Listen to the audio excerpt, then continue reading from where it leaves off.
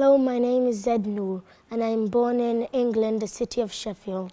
I have lived here since I was a baby. Today what they'll be presenting to you is the poetry that they've learned, and this poetry is something that's been around for over 1400 years.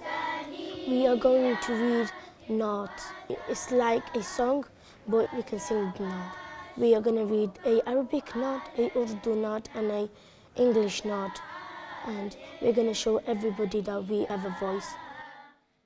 My background is working in IT, however I tend to volunteer and help out in the local mosque in Fir Vale, where we work with students from ages of 5 up until the ages of 14, 15, which is the general age in which they would take their GCSE exams. They would attend the mosque from 5 p.m. to 7 p.m.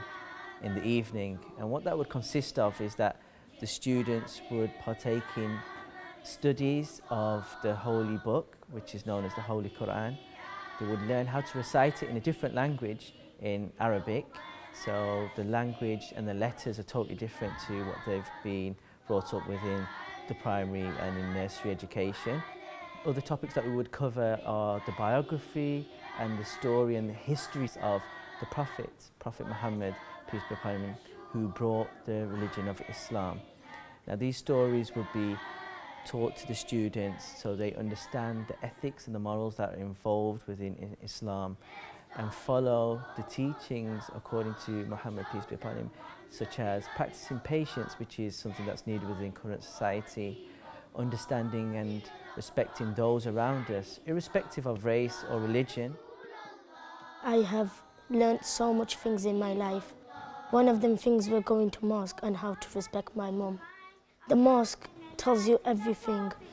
It tells you how to read the Quran, tells you all about the Prophet ﷺ and the angels and the holy books.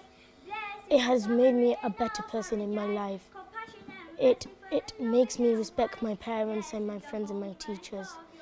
Without the mosque, I would probably be a naughty kid on the streets.